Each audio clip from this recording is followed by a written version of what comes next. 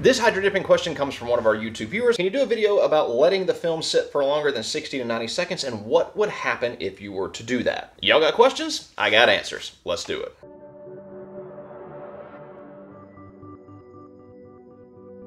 So if you didn't already know, you should only let your hydro dipping film soak for about 60 to 90 seconds. What I mean by soak is you put it on the water and you let it sit there before you activate it for somewhere between 1 minute and 1.5 minutes. That is just the industry standard. That's the way the film is designed to work. It's designed to soak up all that water and get hydrated within that minute to minute and a half range. Every now and then we'll have a film that wants to go for 2 minutes, and every now and then we'll find a film that likes to go for just a little bit less, but it all comes down to experimentation and finding out what the particular film likes. So what happens if you leave it longer than 90 seconds or longer than 2 minutes? For most films, absolutely nothing's going to happen. They'll be perfectly fine. It's not going to make anything happen. Nothing's going to break. Nothing's going to fall apart. It's just going to sit there until you use it. There are some rare instances where some films, the inks inside the films, when they soak up too much water or they sit for too long, the colors will start to fade and do some really funky stuff. I think the longest I've ever let a film sit on the water is about 5 minutes, and that's the whole thing with this. Is like, I don't know why you would want to let it sit for longer than you have to.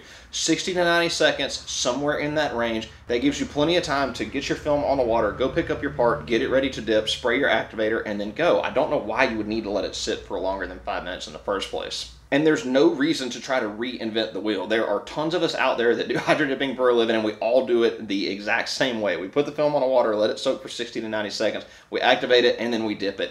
There's not any reason to try to do it any different. If you want to let it sit for longer, go right ahead. It's more than likely not going to hurt anything. If you do let it sit for longer and you notice that the colors aren't as bright and vibrant as they're supposed to, then you know what you did wrong. You let it sit too long. Go back to 60 or 90 seconds and dip at that time. And now the moment you've all been waiting for. Let's roll the bloopers.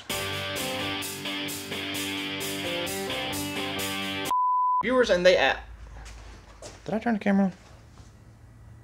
Yeah, I did. I'm so smart. And they asked,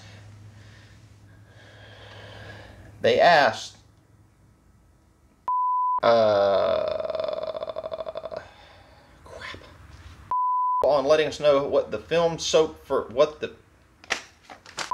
what happens if you might, when you,